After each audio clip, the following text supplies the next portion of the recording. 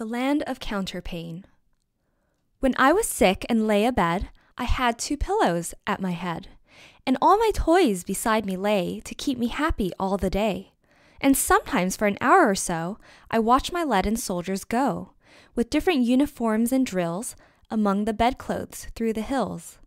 And sometimes sent my ships and fleets all up and down among the sheets, or brought my trees and houses out and planted cities all about. I was a giant great and still, that sits upon the pillow hill, and sees before him dale and plain, the pleasant land of Counterpane.